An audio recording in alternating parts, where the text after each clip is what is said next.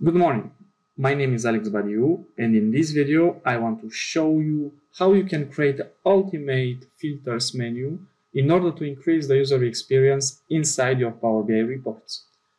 So let's get started. Inside Power BI you have a lot of options. You can have filters that are shown on the page. You can have navigation menus that direct you to different pages of your report.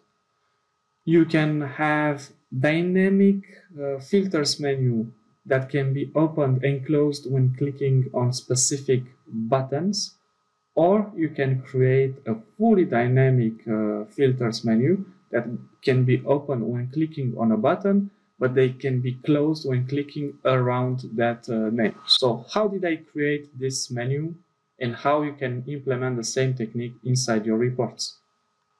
Let's switch to my Power BI desktop.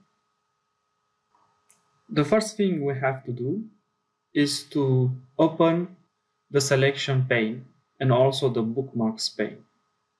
And let's open the menu that I created. You will see in the selection pane that I have a navigation menu. This navigation menu is composed of all the elements inside the dynamic menu I created. It is very important that you group together all these elements and you put them in the descending order. So as you can see, I have the titles, I have the filters, I have the shape, and then I have a close button. This close button, it's actually a blank button. So let's create one. It's a blank button that was positioned like this without the background. So as you can see, every element that you create on the page will be created above, at the top of the selection. So you have to double click and rename the element in order to be easy to understand what you are looking at. And then you have to drag it down up to the position that you find necessary. Okay, let me delete this last element. So the first thing to do is to group together your elements and also give them the correct name. You will see that I also created a small image that shows an icon that means that the filters will be cleared. Okay, now as we created the menu and the buttons, we renamed the items and we group them together in the right order. We have to make sure that we maintain the layer order. That means that every element on this page has to have the maintain layer order on. This is very important because let's say that this shape menu does not have the maintain layer order.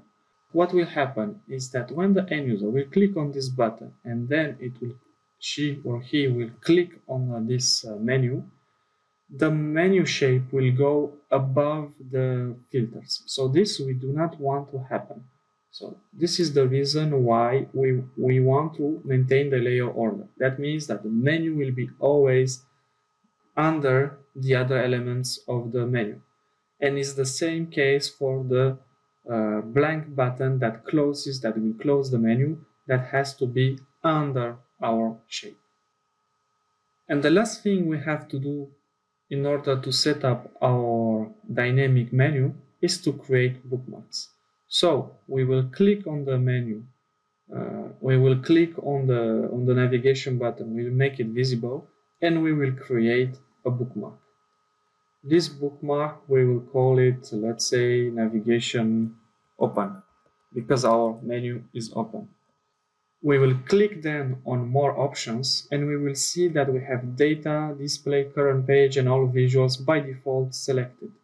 We do not want to have all these options selected. We do not want to have, for example, data selected.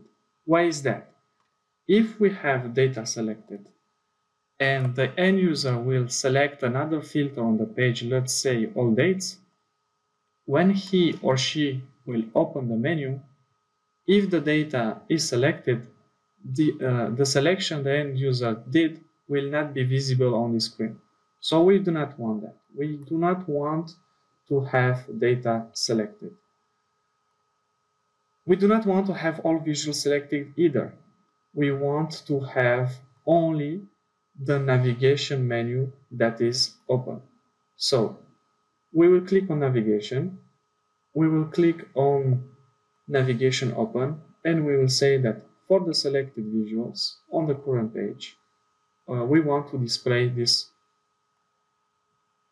menu. Okay. Now we want to give an action to this button.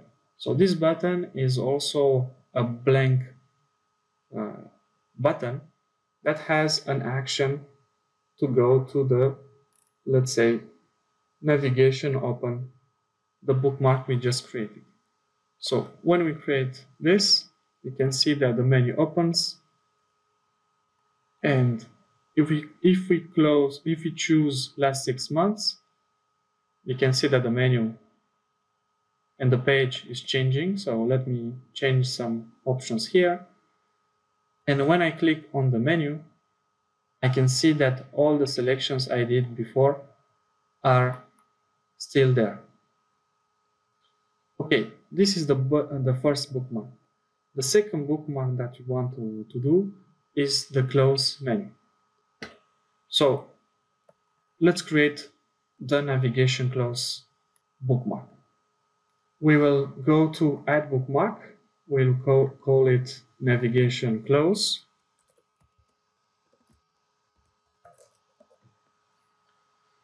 We will go once again on the options, but for now we will click on the navigation menu and deselect it, so now it is not visible. And when we go onto the options, we will do the same thing. We will take off data, selected visuals, and then update the selected visuals. Okay, so let's open our menu. Let's go to the navigation menu.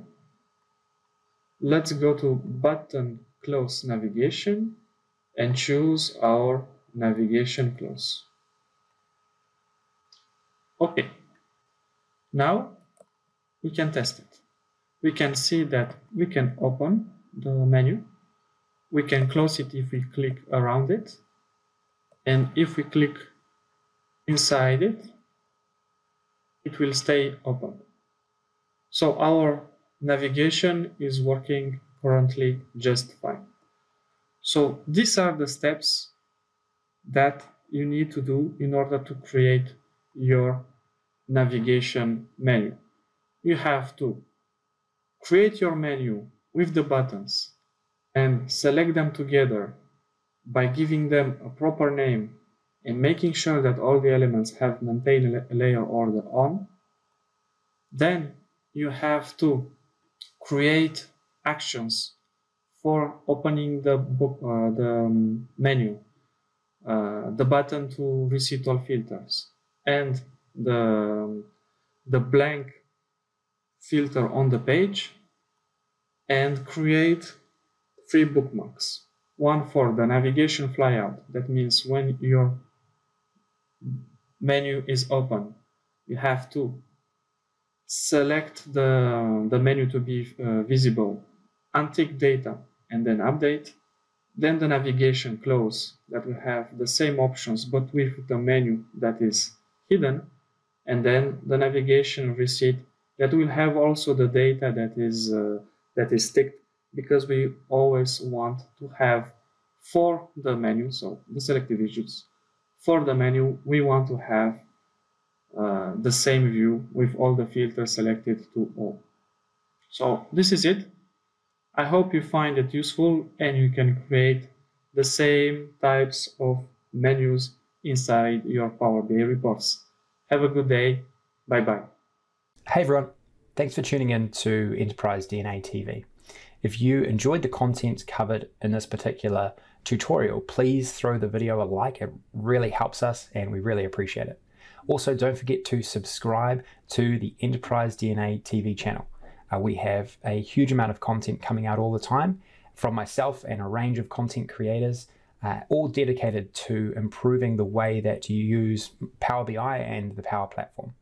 Lastly, check out Enterprise DNA's website. Plenty of resources and further learning that you can access very easily. All the best. Take care.